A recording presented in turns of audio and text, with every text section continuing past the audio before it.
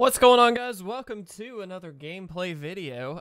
Yes, we are doing some standard today. Yes, it is Temur Adventures, and yes, we have a new setup. Are you enjoying all the cool stuff? So to peel behind the curtain just a little bit, my fiance and I are both working in the same room. She just got told very recently that she's going to be working virtually from home. Instead of going back to school, she is a teacher. And so we had to rearrange this room a little bit because we are limited on space. And so we gave her her space, which is that way.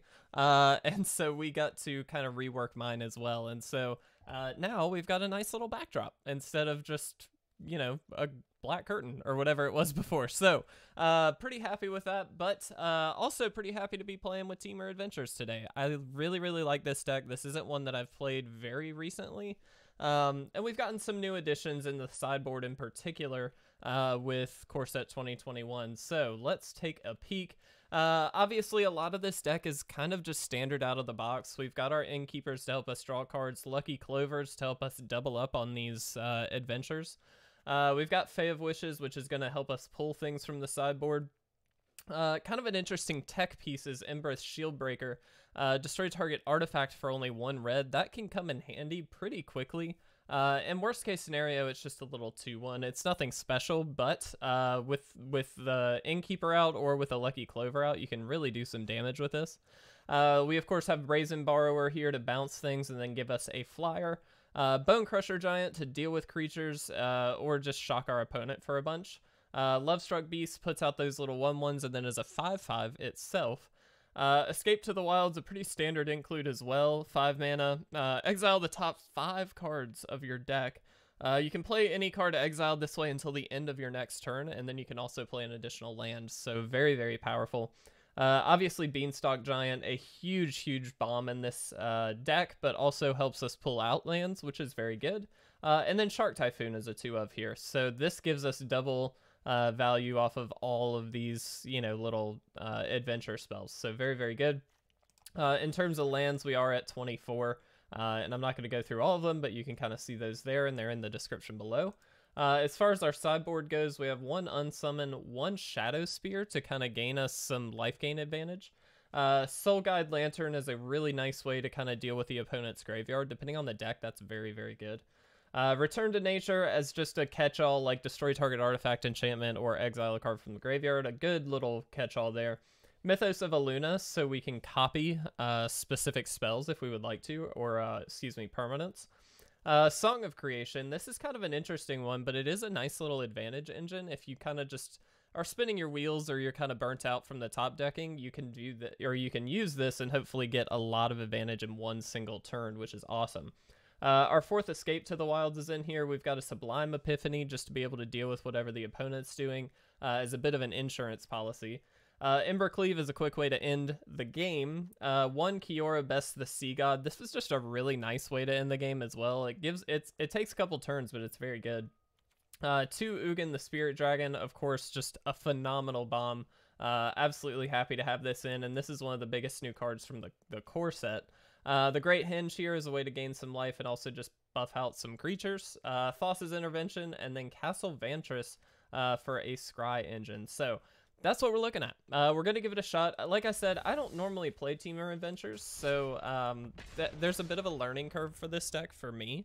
I'm going to do the best I can, obviously, and we'll see how it goes. All right, let's see. For those of you wondering, behind me, this is some of these are all binders, which are like set sorted binders.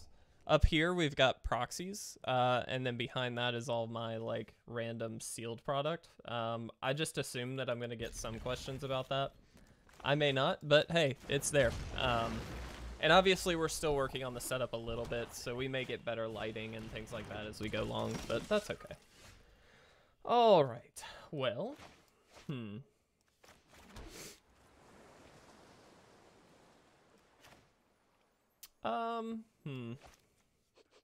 what do I like more here? I think I like just getting this out. This is not a deck that I'm, like I said, really well versed in, and really I should have played that Fabled Passage there. That was a bit of a mistake, but I do really like this deck. I'm actually very happy to block here. That gets rid of that threat. That's one where they can start to pull out a lot of things, and that's obviously kind of a hindrance for us. So, and this is why I definitely messed up a little bit, in that I should have pulled a green source first and then done this, but that's okay. What do we want to do? I think we actually pass with Brazen Borrower up. That might be incorrect, but we'll see. We will see. Also had to really play with the mic placement, and it's been very tricky. Let's see what the opponent wants to do here. Okay. I think we'll end up just bouncing the Grim Dancer. That's the highest like tempo play that we can do, just because this obviously costs the most mana. I mean, it's pretty straightforward there. Let's throw this out. Let's go ahead, fetch here. We'll get a red source. We do kind of want to spread out our mana a good bit here. And then we'll just play this as a blocker and then be able to draw a card here. Ooh, that's very nice.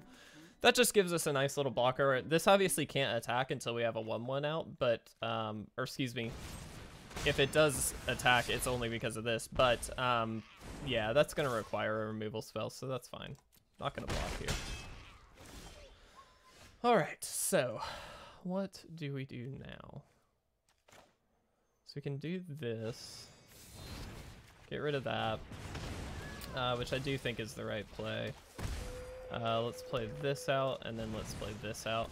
Now this is going to obviously draw us a card again. That is a phenomenal draw. And I will actually attack here. Chances are I'm not going to block with the Innkeeper. It's not really a card you want to block with, if you can help it. Just because it gives you so much card advantage. It's phenomenal.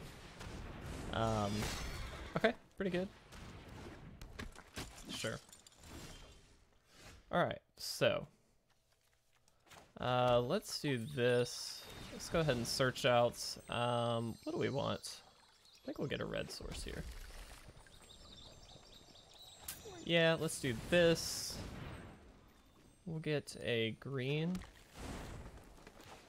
Let's do this. Get one of them out, and go ahead and get this out. Alright. So now we've got a ton of mana, and some just really strong stuff out. I mean, eventually we're going to need to start attacking here, but we're just not in a comfortable place to do that yet. So we're holding off right now, but with the Brazen Borrower, we're able to kind of swing in the air, which is not something that this deck has very well tooled out to deal with. So, yep. Worth noting, they do have Castle Lockthwain on the field, so they will be able to just start drawing cards at some point. Ooh, sorry for frame rates also. Hopefully it's not terrible. Do we want to just do this? I think yes. Okay.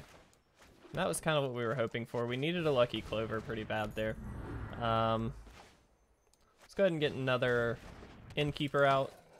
We'll play this. I'm going to put that on the bottom. I do really like it, but I'm going to put it on the bottom for now. And do we attack in? Again, I think not quite yet. Eventually, they're just, I mean, they've got another one of the Whisper squads that they can pull out, but they don't have like a ton that outpowers us. And so I'm kind of holding off on it. I don't know if that's correct. Again, this is one of those situations where I'm just not 100% sure. Oh, okay. Well, that's pretty good. It's not really the end of the world, but that's pretty good. Okay, so we can just play Sharknado, which I really like. And I think we are going to do that. This just gives us so much advantage. Like, it's kind of ridiculous. Let's do this. So we get 2 lands off of this. We will get a green. And we will get a blue, maybe? And then we get to play a Lovestruck Beast. Alright. So, I'm just going to attack with this and see what they do. Why not? They do have just kind of infinite blockers, so maybe this isn't the best idea. Wow, our network is not doing so well at the moment, so I apologize. We haven't had issues with that in a while, so that's kind of surprising, but we'll maybe swap networks here in a minute. We could have left up a red here if we had wanted to, but like they don't have artifacts. Cauldron Familiar is not a thing anymore. Okay. Arguably, this does more harm than good because they do get to block here. But, you know, it's fine. Really, we should just be attacking with flyers. We should never be attacking with these little guys here. Just because they come back. With Lurrus on the field, they come back. If we get a Bonecrusher Giant and can deal with Lurrus, things highly, highly change. But technically, that was a bad attack. Again, not playing perfectly here, but that's fine. Let's see. Sure. They got plenty of stuff to play from there. I mean, they only get to pick one of these, but like they can pull this back, play it, and then also play one of these too. Arguably this, I mean, definitely the Serrated Scorpion is better, but yeah. Okay.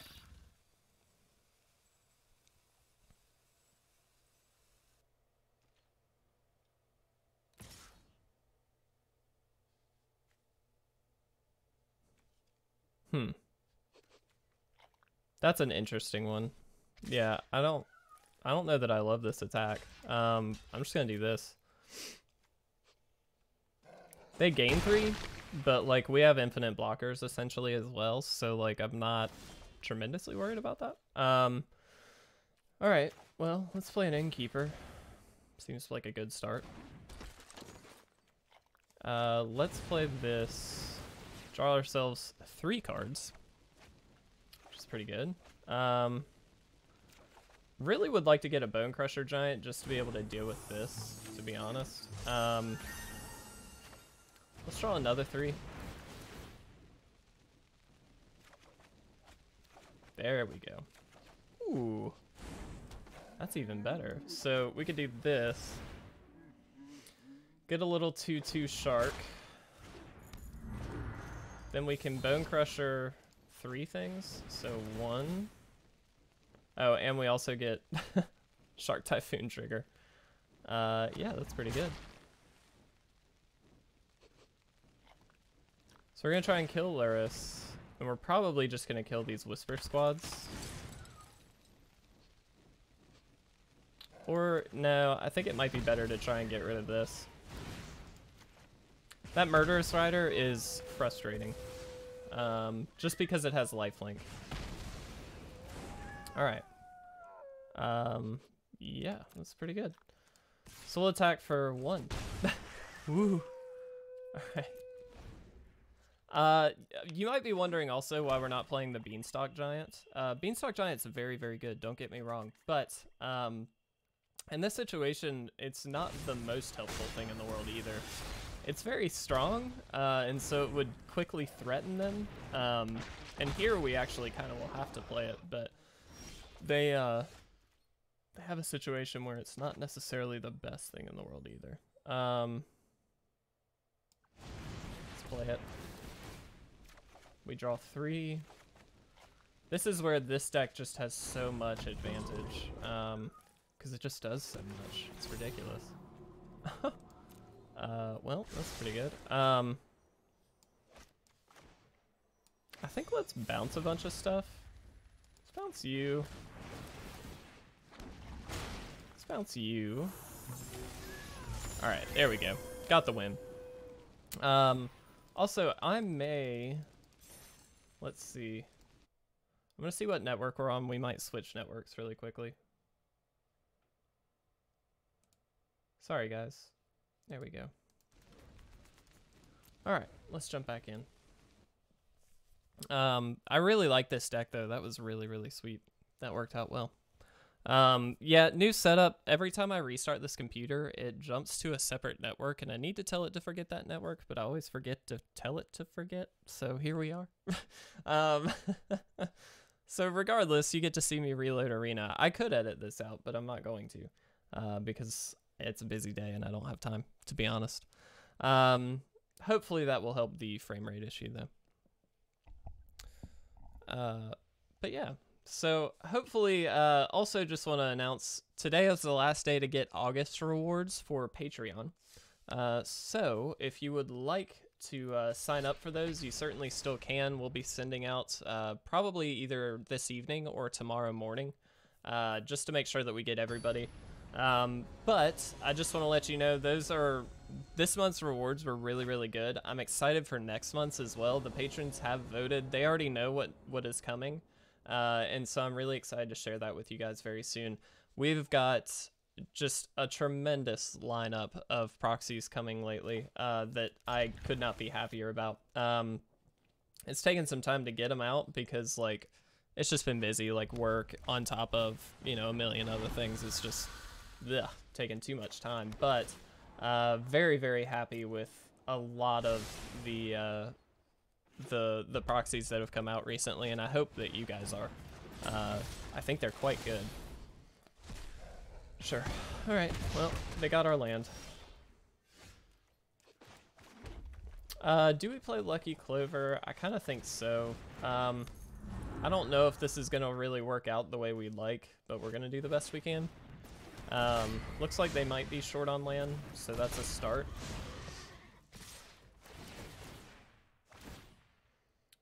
Let's see. Ooh, they got a Bonecrusher. Well, that's super bad for us. Yeah. Okay, so we can play lands. We can do this and get 2 lands out, which do come into play untapped, worth noting. So I think we'll do that. One of them has to be blue. And we'll get, I think, a green. Yeah, and we pass. So now we're going to bounce as much as we can after they attack. Yep.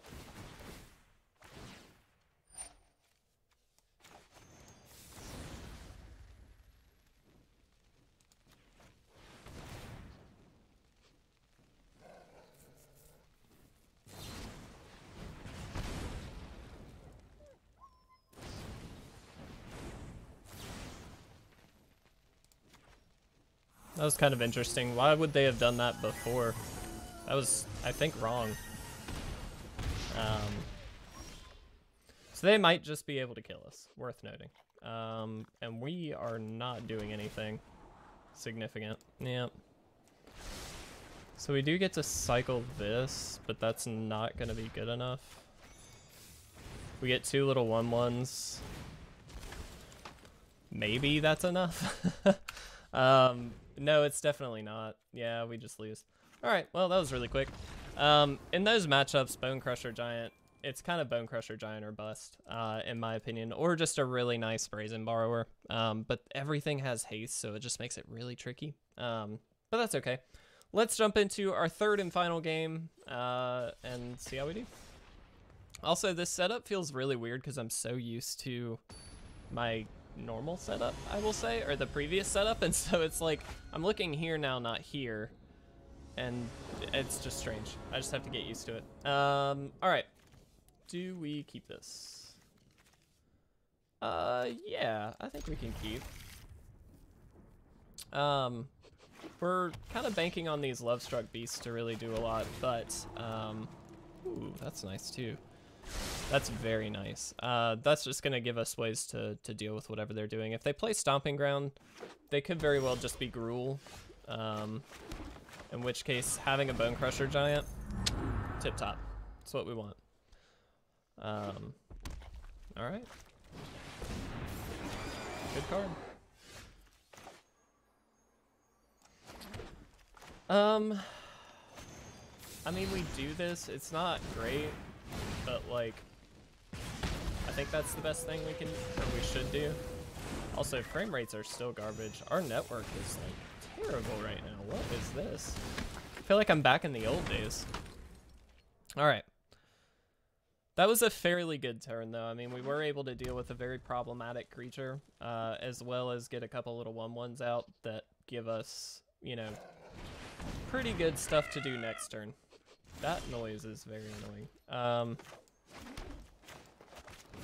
So let's just do this. And I think we'll just do this. We could play this. I don't really know which is correct, but here we are. No attacks. All right. God, these frame rates are terrible, guys. I am very sorry. Our network really is struggling at the moment, unfortunately. Very good. We really need blue mana for Brazen Borrower here. Wow.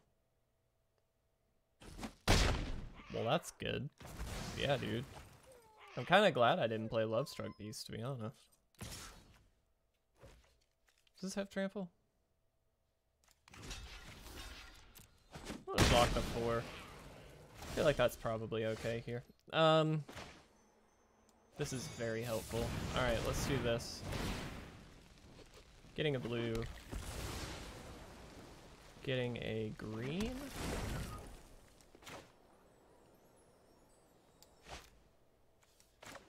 Play that.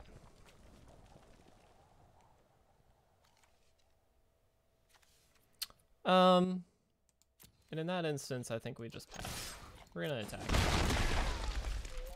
Not gonna be blocking with these. So now we Brazen Borrower this. Perfect.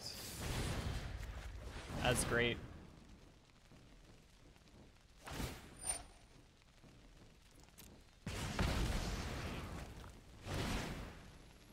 Just double target this. Does that mean it fizzles? Yeah, it does fizzle. Okay, that's fine. We kind of assumed that, so that's cool. And now we kill it.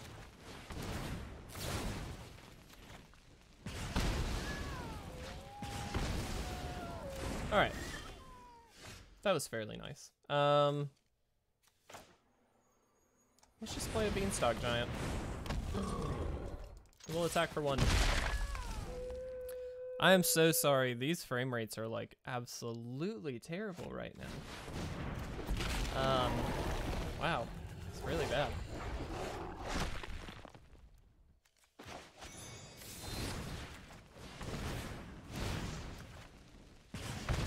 Get to kill that.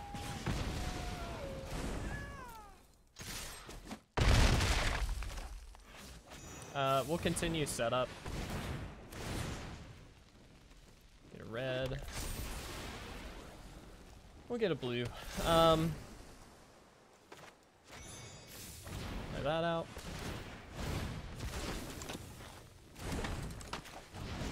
So really what we should have done is played the Beanstalk Giant first to have dealt more damage. So that was a bit of a mistake as well.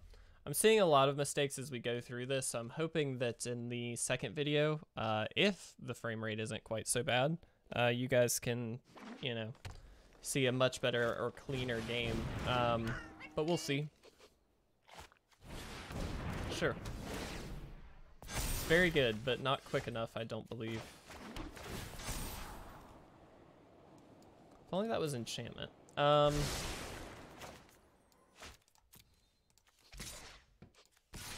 actually happy to hear to attack with both because they have to block one of them. We could have attacked with everything there, to be honest, and gotten them down to 1.